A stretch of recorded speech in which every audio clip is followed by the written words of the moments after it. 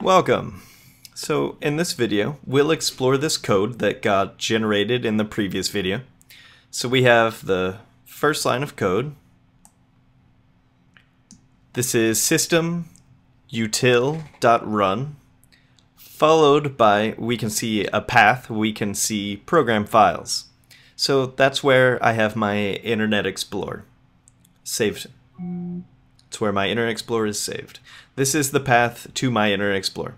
System.util.run basically opens up a browser. So this is the path for my Internet Explorer. It is basically going through that path and writing open, meaning open Internet Explorer. We will go deep into writing our own codes and modifying this code and making it more organized and easier to follow and flow. The next code is basically browser.page.sync. This basically clicks on a browser, or basically it activates a browser, an open browser. So this is the name of the browser, search.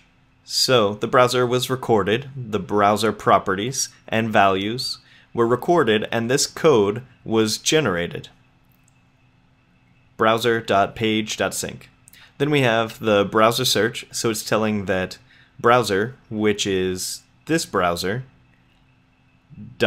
.navigate, followed by the URL. We can see http facebook.com. So it is basically navigating to facebook.com in this code, which is this code, line number 3. Then we have line 4, basically is clicking on that win button, which is browser.dialog. That dialog box is presented in the browser. So browser is the parent, browser.dialog.win button, which is called the OK button, and click on that. Click on the OK button. Then it is basically browse.page.webedit. So let me just go back to facebook.com.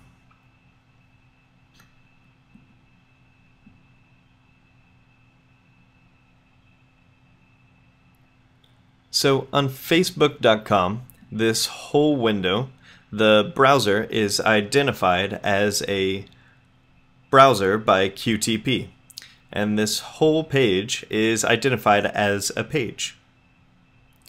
So browser.page, and inside the page we have this email login box, and QTP identifies this box where you can enter some text, and QTP identifies it as webedit.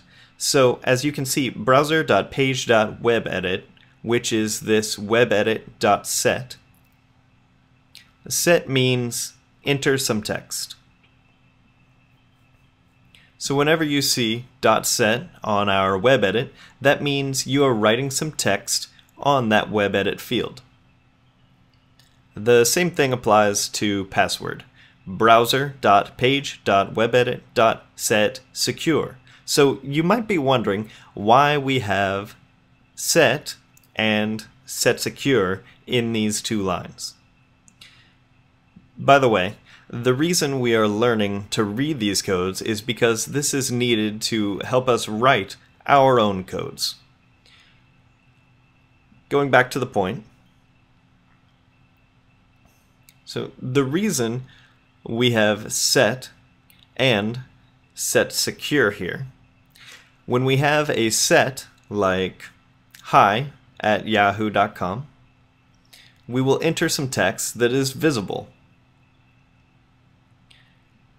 So here we can literally view this text that I've entered. When you or Quick Test Professional does a setSecure, in this case it was default setSecure because it is a password field. setSecure means we can enter text, but we won't see the text, which is why it is a setSecure. Then it will click on browser.page.web button, which is this login. So all of these are the different types of objects you have to be familiar with. We have page browsers, web button, web edit, web elements. These texts are probably web elements. We have Win buttons, which is for Windows applications. These are different types of objects you have to be familiar with. You click on the login button. So it clicks on the login button. There's a dialog for clicking on yes. It clicks on that, then it will sync onto that browser and page. Again, the last page where we saw the error message. Then it closes the browser. So the browser, followed by the name of the browser, .close. So it closes the browser. So these are the codes that got generated by each step that we performed. In the next video, we will explore the properties and values of these objects through Object Spy, the man with the hat, the little blue hat sign, so that we can write our own codes from scratch. Thank you.